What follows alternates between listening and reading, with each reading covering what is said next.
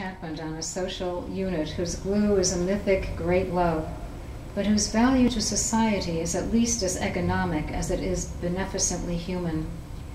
Couples produce the need for more goods as they furnish their homes and build the American dream. Don't worry, nothing super exciting is happening. Really? I thought there was. Yeah. You would.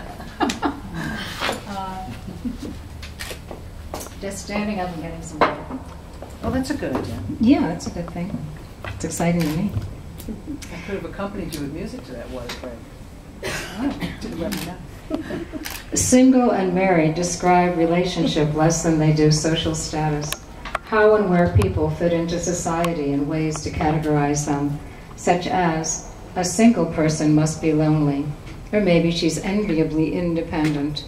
A married person must feel secure, stable, and loved.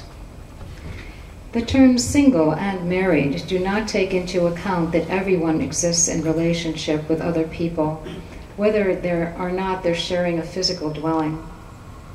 The dreaminess of coupledom interferes with the first great love, which is the person in erotic connection with herself, casting on it a pall of narcissism and selfishness. In her erotic magnitude, a glamour girl disproves self-love as vanity. A woman makes paper sandals and covers them with kisses and a lipstick close to the color of a mouth. She sends the sandals to her lover. True love feels this way. We walk together down a mountain. We take off our shoes to touch the ground barefoot. Key in the door, unlocking home, we boil water, fry eggs, drink tea, and share a few words. A jaguar appears on the patio and asks for meat, milk, and honey. Not a pound of flesh, not skim, not NutraSweet.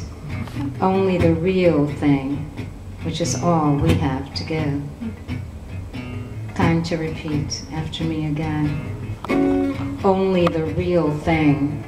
Only the real thing. Which is all we have to give. Which is all we have to give. That could bear more emphasis, but I'm not going to make you do it. Maybe you'll remember it, which is more important than repeating it.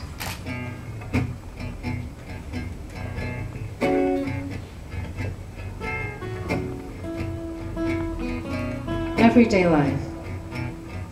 The trivial is not prosaic.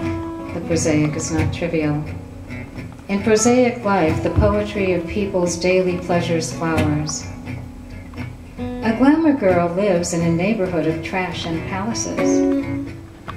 She slows down when she is moving too fast for her own good. When a master sees a vamp in her red lipstick, she loves her dearly, a sister. When a master sees a limping woman with a cane walking every day in the neighborhood, she salutes her, a sister. When a master sees a man with a spine of steel, she blesses him, a brother. When a master sees a man as soft as she is, she falls in love.